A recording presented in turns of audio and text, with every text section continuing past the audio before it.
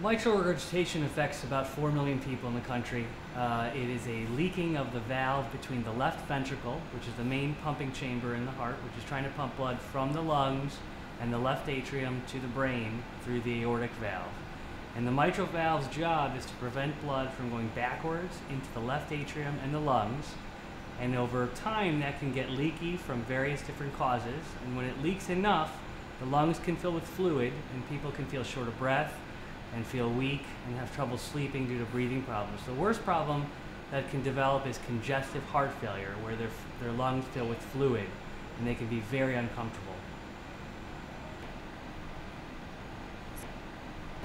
Typically, mitral regurgitation is treated by a conservative initial strategy where we follow patients with physical exams and ultrasounds and assessment of their symptom and quality of life.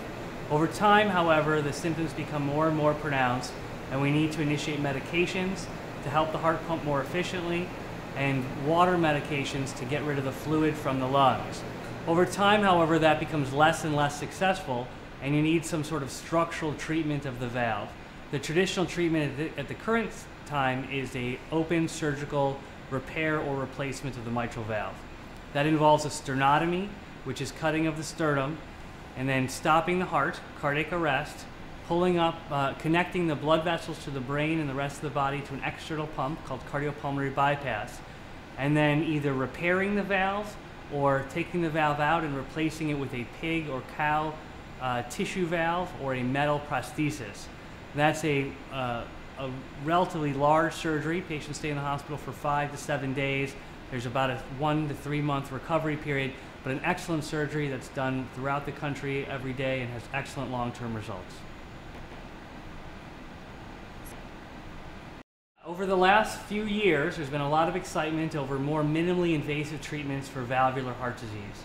And in this setting, there's a very exciting technology called the eValve MitraClip, which is a percutaneous, meaning it goes through a small incision in the leg, up through the veins in your abdomen and thorax and into your heart. And it's a metal clip that repairs the mitral valve and prevents the leaking without an open surgical wound. So I got to meet Dr. Ramahan, and it was about 4 months later, I had it.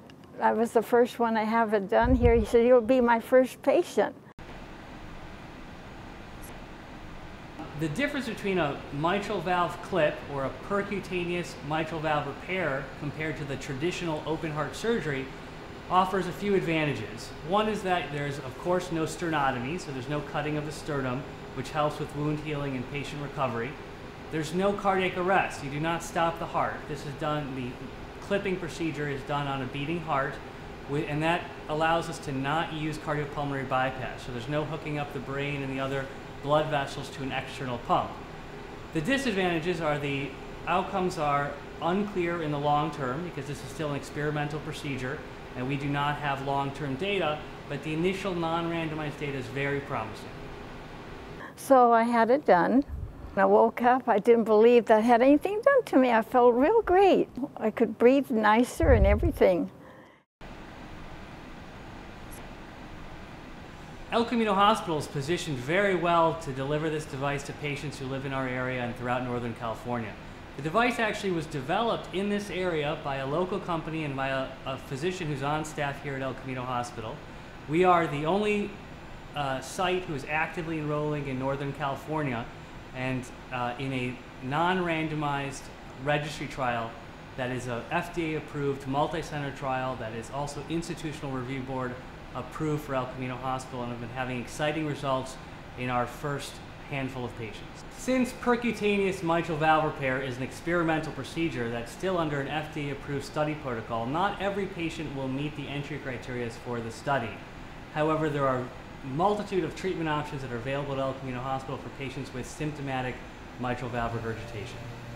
I was so happy I lived long enough to have it done for my age, because I just had my birthday Thursday. I was 93.